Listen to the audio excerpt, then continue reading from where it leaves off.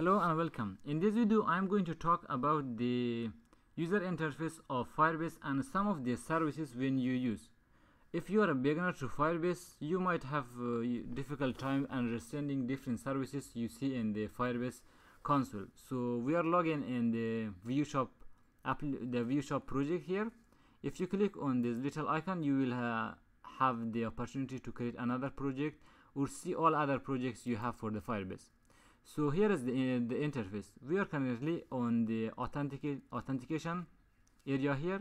By default, of course, you are in the overview of your application. If you are on the overview of your application, all you can do is, it is just a simple overview of getting started. Like you can develop application for iOS, Android and the web, or Unity for gaming, and it will just give you the starting point here. This is just the basic interface. Going to the develop, it is going to show you the top services that most people use. These are done like people like us. When we are developing any application for web, mostly we use the develop tab here. The other tabs are also important, but those are for the apps, mostly for mobiles, when they see the crash analytics, the performance and test lab and some other stuff. For us, we will focus on the develop area. So in the authentication, this is all about user authentication. What you can do here, you can see all the user you have. You can reset their password, you can disable them, you can add a new user and all stuff like that. You can enable or disable different methods. If I come to the sign in method, you have, like, for now the user can have, like, they can log in using email and password. You can enable the phone, the Google, as well as Facebook and Twitter. So the options you see here is all about authentication, as well as you have template. Template is where you can customize the email that you can send for the user. Let's say a user want to reset their password, you send the reset password or email configuration and some other basic options here. So for the database tab, this is where we focus in the next video. Database and Firebase, you have two different databases. One is real-time database and the other one is Cloud Firestore, which is new on beta, but this is the a very powerful and very nice database. In the next video we will discuss more about this one, and you will find it helpful, especially for those who come from SQL or PHP. Yeah, if you are coming from SQL, it is a bit difficult to understand how different relationships work in the Firebase because they are schemaless, which we will discuss in the future video. But this is where we store all our information, like text. You have email address, any type of information which is like a text file, you can store that in the database. Next up, we have the storage.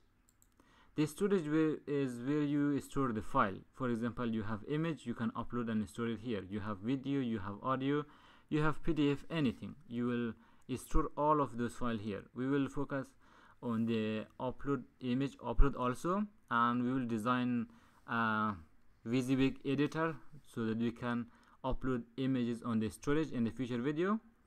And hosting is where you can configure the hosting for your application. We have not deployed our application yet.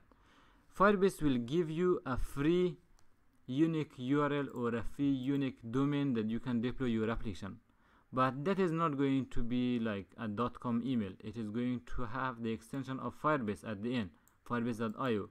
Once we deploy our application, you will come to know. But in the hosting, what you can do is you click on the getting start and you can add your own domain. If you have a website, all you have to do is you have to confirm that that is your domain, and it will automatically connect your Firebase application with your website. And next up, we have functions here. Functions are, if you know a little about AWS, or if you don't know, I will explain. Functions are what will run in the server. You know Node.js, right?